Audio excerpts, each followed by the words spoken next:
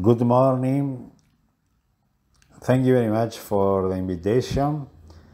I was very happy to participate in this special event. I speak about the AM radio in Argentina. In my country, radio emerged on August 27, 1920 with the force of a group of enthusiasts who were known as the crazy people on the roof, people who experimented with the new media. That initial broadcast was one of the first broadcast transmission in the world, and radio was the first technological instrument that incorporated a new way of perception. The radio always had a great fascination and attraction for audience. Since its creation, it has been a privileged setting for concerts, operas, live broadcasts, and creative advertising shows.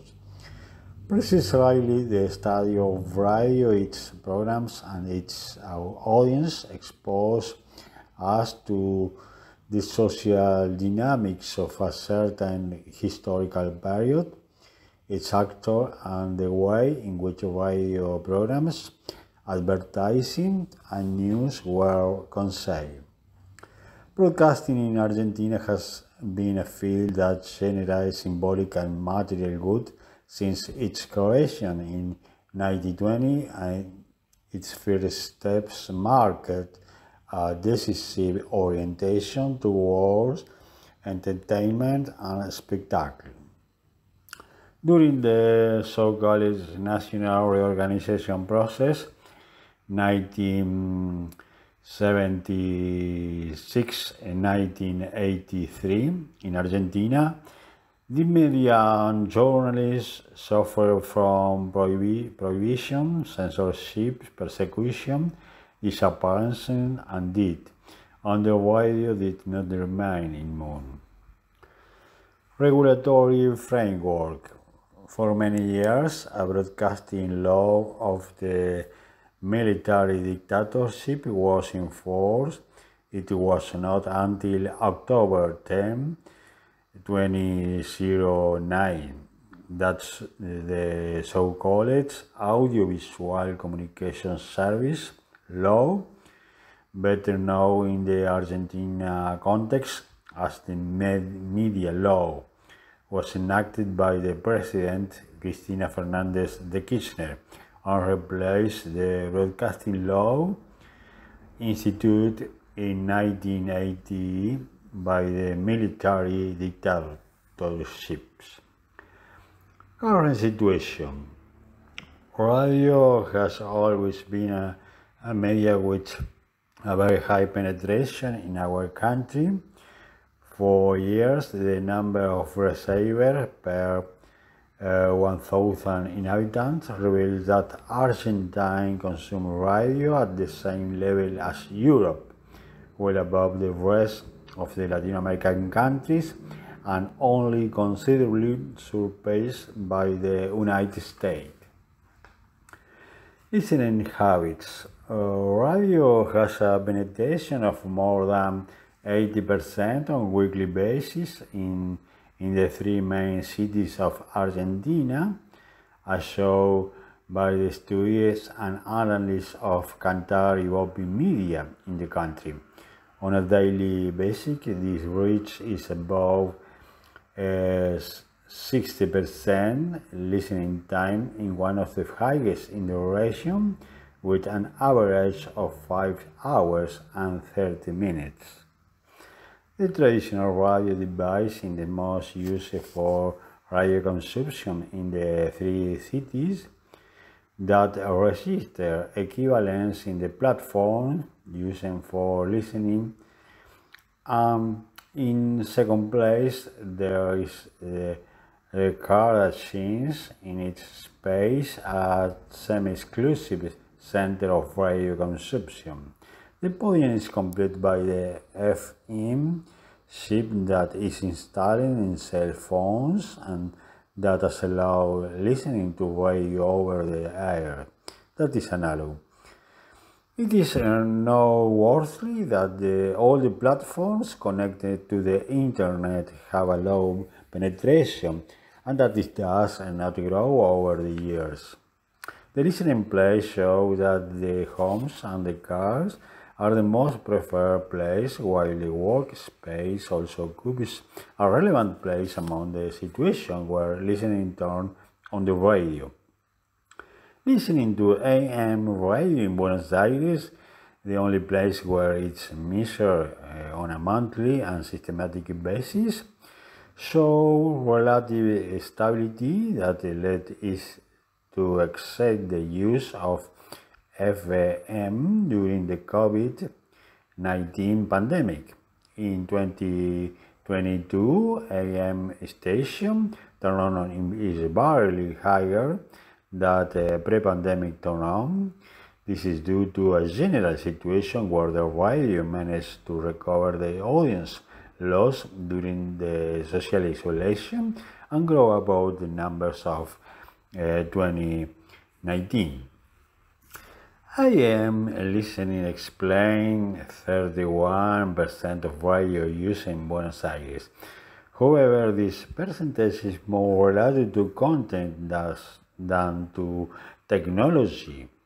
In cities like Córdoba, Mendoza, or Rosario, where AM station can broadcast in duplex over an FM frequency, participation does not exceed 20% of the audience, and these situations are more listening to on their FM dials.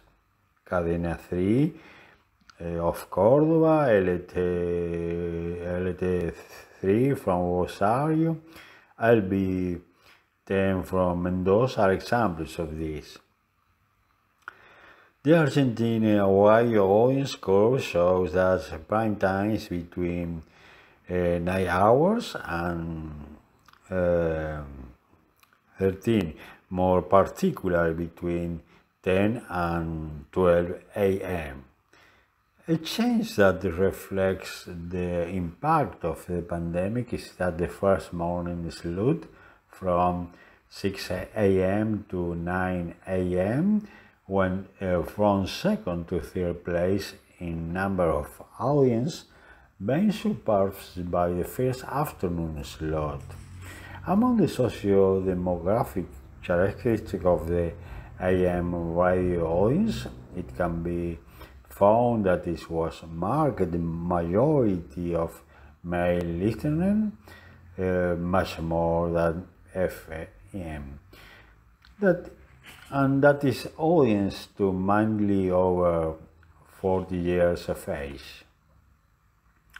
According to that published by the national communication entity, Argentina has 251 regularized AM stations, so the country in official figures indicate the existence of some 330 AM stations through the country between legal and unlicensed.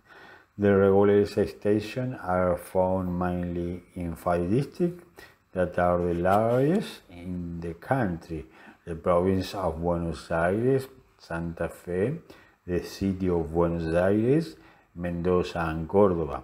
These 5 provincial states concentrate 45% of all amplitude stations.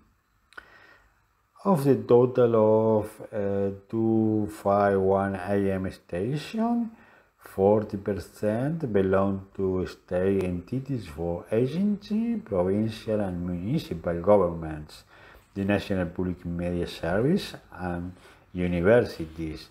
Agglomerated number of stations, radio and television, Argentina. The public company that brings together the broadcasting media of the national state brings together 33 AM stations through the country.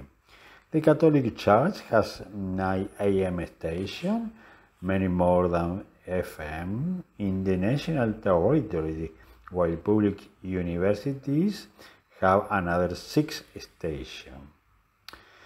The monitoring of media ships carried out by reporters without borders and the newspaper Tiempo Argentino shows that if data are taken from the 3 main urban centers of the country, Buenos Aires metropolitan area, Greater Rosario and Greater Córdoba, in 2001 and 8, find high levels of market concentration, and when contemplating the station of all categories, AM, FM, music, news, in the 3 markets, the level of audience concentration of the 4 main business groups is 53%. Clarín groups with 19%, Radio Mitre in the 3 cities, La Sion Radio in Córdoba and MBA in Buenos Aires and FM Mia in Córdoba. Grupo Indalo with more or less 50%, Radio 10, 1, Megapops unveiled in Buenos Aires City. The merged station of the Brisa and Alba Vision groups with 12%, Continental, Los 40, QP, Aspen, and Match Radio in Buenos Aires City, and Group America with 6 and 5%. La Red and Blue in Buenos Aires City, La Red del Siglo, and LT8 in Rosario. Grupo Clarín Group is the largest and most billing groups in the local market, but for years its income and the hearts of its operation in the local market have been in the telecommunication market with its paid television company, Cablevision, home internet, Fibertel, and mobile technology, Telecom. Level of concentration that he unlocked during the management of Argentinian President Mauricio Macri. The Argentine radio market is vigorous and has a good relationship with its audience. Within these frameworks, AM radio has good news because its contents become relevant to radio listeners. However, this present has much more to do with content than with technology. The technological and regulatory situation of the country shows that in the face of equal content between AM and FM frequencies, audience choose the second. However, this situation is not widespread throughout the country. The possibility of authorizing this duplex transmission or promoting the transfer of a station to modulate frequency could place AM in a weak situation in terms of audience. On the other hand, its content have remained unchanged for some decades, and the general programming support by the current affairs magazine formats explain most of the schedules. In this sense, AM stations are produced for an adult and often male listener. In this framework, the futures of AM in Argentina seems to be warranted more by a matter of content than technology. Thank you very much for your attention. Thank you very much.